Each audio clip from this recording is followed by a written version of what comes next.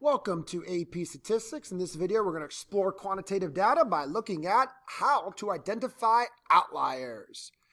Now, how do you find an outlier in a data set? Well, we don't really want to just use our eyes and say, oh, that looks like a high value, that looks like a low value. We want to actually have ways to mathematically determine yes or no we have an outlier. So there are two accepted methods to identifying outliers. One is called the fence method, and one is called the standard deviation method. I'm going to be honest, those aren't really official mathematical methods by name, but that's kind of what I call. So basically using fences or using standard deviation. So we'll talk about each of those right now. All right, the fence method is the first way where we use our quartiles. It's actually really simple. So basically what we do, we have our data. Okay, there's our data. And we create fences. And we say if anything is below a certain low fence, then it's officially an outlier. Those would be outliers. Or if anything is above some upper fence, well, anything above that upper fence is an outlier. So how do you find these fences? Well, first off, these are not actual data values. These are just numbers that we're going to calculate that kind of set those fences of, hey, if you're outside the fence, you're an outlier. Inside the fence, not an outlier. And to find the fences, it's so easy. All you need are your quartiles, quartile 1 and quartile 3. And we also need the IQR. But remember, the IQR is just Q3 minus Q1. So it's really easy. And hopefully you've watched other videos that you know what the quartiles are. So look how simple this is. The upper fence is found by taking the third quartile, adding 1.5 times the IQR. So again, don't forget, the IQR is found by simply doing Q3 minus Q1. That's how you get the IQR. So this is going to result in a value. And what you're going to do is you're going to look at your data and you're going to say, all right, are any individual data values bigger than the upper fence? If the answer is yes, then those values are outliers, upper outliers. Then we find the lower fence. So here we take Q1. We subtract, because we're going down, lower, 1.5 times the IQR. Once again, the IQR is Q3 minus Q1. So this is going to, again, result in a value, a number. And then you're going to go to your data and you're going to say, all right, are there any values below that lower fence? If the answer is yes, then they are outliers. Now, if you don't have anything above the upper fence, you don't have anything below the lower fence, well, then you don't have any outliers. It is possible that you can have outliers on both sides. It's possible you can have outliers only on one side. It's possible that you can have multiple outliers. Again, that's the beauty of the fence method. You find the upper and lower fence, and you look at your data, and you're going to know right away if you got any outliers or not. Now, the second method is using standard deviation and mean. Now, if you watch the video over spread, I said numerous times that most data, not all, please, most data, it was within one standard deviation of the mean. So if you take your mean, you go up one standard deviation, you go down one standard deviation. That's where most of your data is. In fact, that's very typical for data to be there because, hey, that's where most data is anyway. But if we go 2 standard deviations above the mean or 2 standard deviations below the mean, well, that would be strange. So it's similar to our fence method, but it's how we get the fences that's different. So here, if we add 2 standard deviations and 3 standard deviations from the mean, we're establishing fences. And anything outside of 2 standard deviations that would be weird data. That would be really high or really low data, which we would call outliers. And I want to make sure you understand this. I'm telling you that most data, well over 50% of data, is within 1 standard deviation of the mean in any data set. So if I go, okay, well, let's remember we talked about casting a net, right? We talked about here's the mean right here, and we go up 1 standard deviation, and we go down 1 standard deviation. It's like casting a net, and inside of that net is going to be over 50% of your data. Well, imagine if we extend that net down a 2nd standard deviation, up a 2nd standard deviation. Now, we should have pretty much all of our data. Right? That's the point, is if you got a lot of your data within 1, you should have almost all of your data within 2. So again, we're creating these fences. 2 standard deviations below, 2 standard deviations above. Then you got to look at your data. Any data above that? Any data below that? If so, probably going to be outliers. Now, some textbooks, some statisticians might extend that to 3 standard deviations. Now, to me, that is being like super duper strict. But imagine you have your mean in the middle of your data and you go up 1 standard deviation.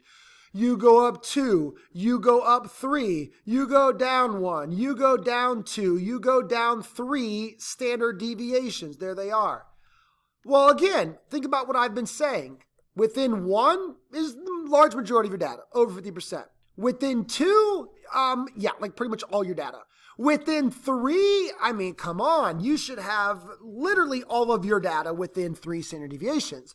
But if there is any value that is lower than 3 standard deviations or higher than 3 standard deviations above, then those values should certainly be deemed outliers. I like to go with 2. I think 2 is good enough. I mean, 3 is okay, it's fine, but 3 is going really high, really low. I like to go with 2. So either of these methods helps to find outliers. All right, let's actually see how we could use this with some real numbers now.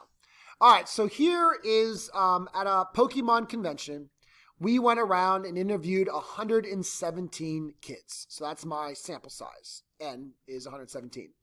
And we simply asked the kids, how many Pokemon cards do you have? One kid said they have none. One kid said they have 3,000. Okay, but, you know, the mean, the average kid had a 129.4. The median was 50. Now let's stop right there. Let's try to, you know, think about everything I've been trying to teach you through these videos. When you have a mean and median that are very far apart, like these two, that means you're skewed. Now, since the mean is higher, way higher, this means that our data is going to be skewed to the right.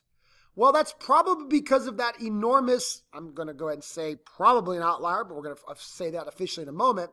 That outlier of 3,000 is going to dramatically affect the mean, pulling it higher, and that is why our mean is so much higher than the median. Now, our standard deviation was 323.6. Why is that standard deviation so large? Well, because of that huge outlier. The true mean and the SE mean, don't worry about those right now. That is way for a later time in the year. Right now, we're talking about also our quartiles here. So quartile 1, quartile 3, we're 30 and 95. So think about that for a second. Well, right? 50% of my kids were between 30 Pokemon cards and 95 Pokemon cards. So that just goes to show that that maximum of 3,000 is probably going to be an outlier because the majority, 50%, were between 30 and 95. But the point is, let's actually use our 2 methods to identify if we have any outliers. So first we'll use the fence method. So the let's do the upper fence first. The upper fence is going to be taking Q3, 95, plus 1.5 times the IQR. Now the IQR is Q3 minus Q1. So if I do 95 minus 30, I get an IQR of 65. So grab a calculator if you need one, but we're going to do 95 plus 1.5 times 65, and we get 192.5.